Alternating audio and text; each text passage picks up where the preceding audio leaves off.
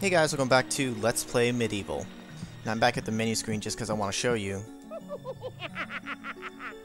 what it's like when you load a game, just for the sake of being complete. I'll only do this the one time though. So last time we completed the graveyard stage, and now we're going to move on to Cemetery Hill, which is going to be another very short stage.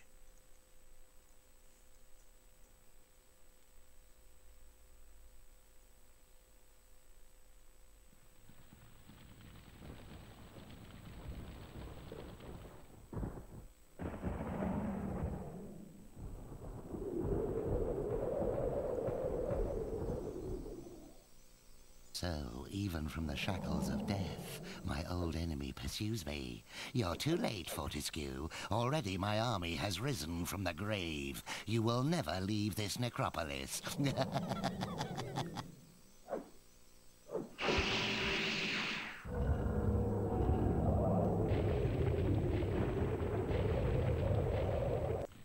Something about his voice and the way he laughs, I always thought it was funny. So, in this stage, some obstructions can be smashed down with clubs and certain other weapons. Try experimenting. We're going to be getting that. We're going to be getting the club here in the stage, which unfortunately is going to become obsolete very quickly, except for one small function of it. But it's actually kind of a good thing, which we'll get to in a bit. This is also the first time you see one of these kind of chests. This one with skull and the crossbones on it. And if you hit it, you see this blue spark ball. Creates this big shockwave, and it can kill weaker enemies like the zombies and stuff. And you can see that it actually has knockback. It doesn't damage you, but it does knock you back, so be aware of that. I can't remember if there's any stage later on where it's near ledges and stuff, so you might want to be careful. Got an energy vial here, 75 health. Another merchant we can buy from. And I don't think I mentioned this the last time. I used to be very anal about having a perfect quantity. If I haven't used up the item, I want it to be perfect 250, perfect 200. I would literally buy 3 more just for 80 gold, just so I can have it maxed out at all times whenever I'm not using it. Now, I just don't care. It really does not matter. Fire actually damages you, so be careful about that. I want to go up to the right in just a sec here. This here, you can pretty much see, it's pretty much just like a Donkey Kong clone. It's got, instead of barrels, it's got the boulders, and it even has the little shortcut walkways we can go up. Get these headless guys who come charging at you. And here we have the club. The club's a crude but effective weapon. Bash with it, burn with it, but beware, one bash too many and it will break. So it's another weapon that actually has durability, which is part of the reason why you'll outgrow it. Sometimes, I'm not sure exactly how much percentage it takes per smash. I've seen it take 1, I've seen it take 3. It just, I don't know, maybe it depends on what you're smashing, but you can see it's pretty powerful for sure, especially against just these weak zombies. You can just one-hit them. But because of the percentage, you don't want to use it up too much, really. At least not until we get a better weapon later.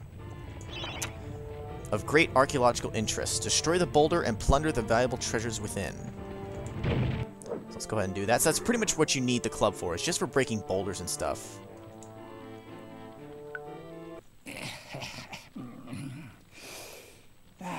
Fresh air. We hate these dark old caves and their filthy stench of old witches. A coven of the warty old hags lived here once. Unholy fires burning all night while they brewed up unspeakable muck in their cauldrons. They moved on years back, but the smell still makes our eyes sting. Doesn't really seem to like the witches, but honestly, if I recall, there are 2 in the game, and they end up helping you, so I'm actually cool with the witches, so screw this guy. Actually, here, let's get lazy, and pretty much just, you can see the little green cursor thing goes flying to where you're locking onto, so it's got auto aim once you get close enough. So we can just be lazy and just shoot him from a distance here. Break on through. This stage is pretty much just teaching you all the mechanics of the club. That's really the purpose of it. A guide to covens for witches and witchcraft enthusiasts. A witch's coven would reach the height of its power only when all of their sacred flames were alight. Witches have been known to offer help to the questing adventurer, yet they are reclusive people and have to be summoned by the aid of mystic charms or talismans. Let it be known that help from a witch is rarely given freely, and the witch will more often than not make a request of the adventurer before any such help is given. If seeking to summon a witch, remember that they are quite territorial. Any signs of previous witch activity in an area is good indication that a witch can be called upon. Well, there isn't one here, but there will be later on. Now this here, the other functionality of the club is if you hold square, you stick it out. You can't do any damage with it doing that, as far as I know.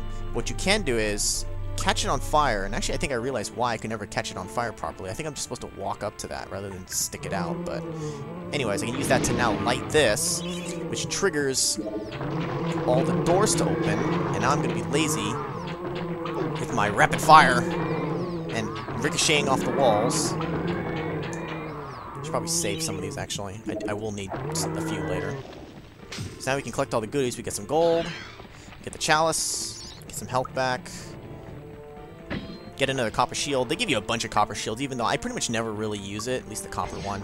Here we get the witch talisman, and it goes into our inventory, and so does the chalice. Oh, see, there you go, Chalice of Souls. That is why I was calling it that. But we can't use it here. It doesn't let us. But there will be a time later where that will be apparent that we need to use it.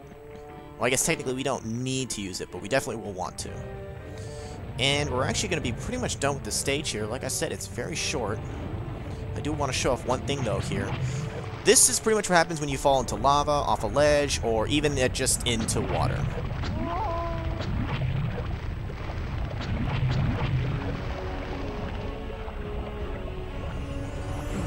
As long as you have a life bottle, it will bring you back to life. Whether the bottle is full or even just partially full, it's enough to bring you back. It's like a fairy in Zelda or whatever. You want to make sure you have at least a bottle filled with something at all times. Now here, as long as you stay along the walls, for the most part, you won't get hit. You can kind of just jump over them to be kind of safe.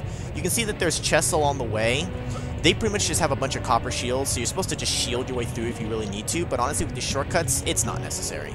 I just pretty much skip them all. There's like one or two things of gold as well, just regular small piles. I don't even care. Well, there I got hit, but normally I wouldn't be if I was just rushing through. We have failed the master. We give our lives. I like that when they fail, they just give their lives. Well, you could just try to fight me in other ways, but they just self-destruct, so whatever works. The adventurer will be wise to be thorough in the exploration of an area. Hidden locations reap great rewards. Not too many hidden areas in the first couple of stages, but there will be plenty more later on. And here's another healing well. So I'm actually going to take this time. That's why I was okay to just jump in the lava, because I knew it could fill up. And I think I didn't mention this before. A major thing between Medieval 1 and 2, because there's a second one for the PlayStation, which I do own and I have beaten.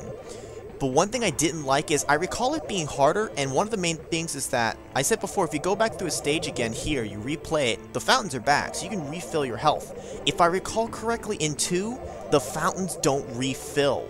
So as far as I remember, there's no way to get health back continuously. So if you just lose all of your health and you go into the next stage with no way to refill, you can be kind of screwed. But again, that's just what I remember. I'd really have to play it again to be kind of thorough about that. But anyways, we get to go to the Hall of Heroes again.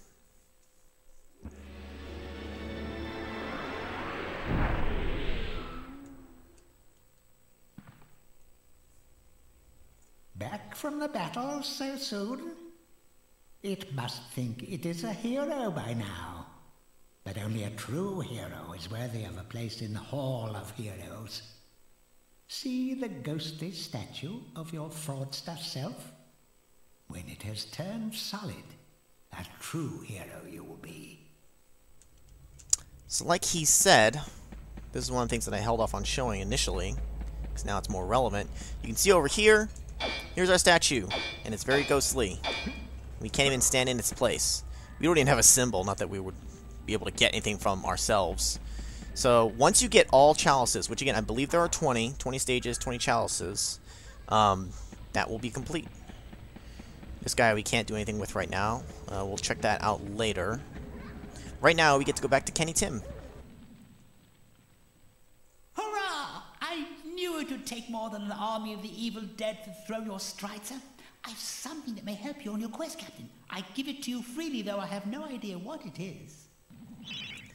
And when you accept it, I really don't know how you could not know what it is. It's in the description. It's a life bottle. But anyways, I really like Kenny Tim. Partly because he's kind of kissing some ass, but you know what? I'm cool with that. Better than some of the other guys and these other gargoyle statues that are just giving me shit half the time. Now, that's going to be about it, but before I cut this, I do want to go back to Dan's crypt really quick. So that wall from before, we can bust through it now. I'm going to save, though. We can bust through with the club, because there's a goodie behind it that we definitely want to get now.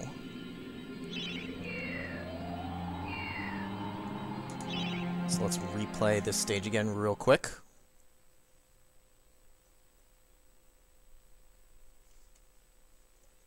It just starts us right off in front of the gate that we started at originally. So I'm just going to quickly grab this because I have to.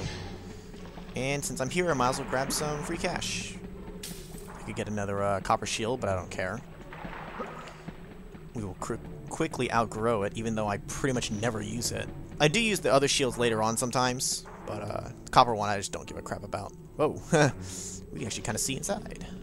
Come on, do it again. Well, you can kind of see what's there. Anyways. 4 bashes, and we have a life bottle and 2 chests of gold. The gold's nice, but I really want the life bottle. Also, we get some more throwing daggers. That's also another reason why I didn't buy anymore, because I knew I was going to just be back here and get another free 50, even though they're very inexpensive. And that's going to be pretty much it. Next stage gets a little more interesting, and as it goes along, the stages will get much more interesting, much more expansive, and that's what I'm gonna have to really be kind of careful and make sure I don't get lost. So next time we will continue off with the Hilltop Mausoleum, where we will have our first boss fight. So I'll see you then.